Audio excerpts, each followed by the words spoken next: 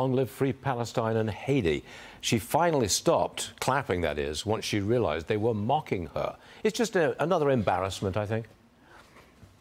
Yeah, another. It seems to be a daily thing, Stu. And you just witnessed Exhibit, Z, as far as why Kamala Harris is the most unpopular vice president in polling history. She's somehow more unpopular than Dick Cheney, who led us into a war under false pretenses and literally shot a guy in the face. So that's really saying something about Kamala Harris. And by the way, what is she even doing in Puerto Rico? I know Democrats want to make that a state, but at last check, no electoral votes down there. And then she's there to talk about solar energy. Again, this is why, as a vice president on this ticket, you already have an unpopular president and a more unpopular vice president. The problem is you can't get rid of her because obviously that would alienate those voters of color who may be offended by that. And as we know and as we've talked about, Joe Biden's already hemorrhaging support among Hispanics and blacks. So there's your vice president and possible president if Joe Biden wins again and she has to take over for whatever reason. So this is something that Republicans should run on. Make Kamala Harris front and center in any campaign ad because she's a net negative, clearly, and not a net positive. A vote for Joe is a vote for Kamala as president, and that's the way it is.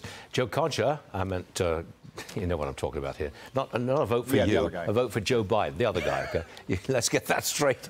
Joe Concha, you're all right. Thanks very much indeed, sir. See you soon. You're all right, Stu. Take care.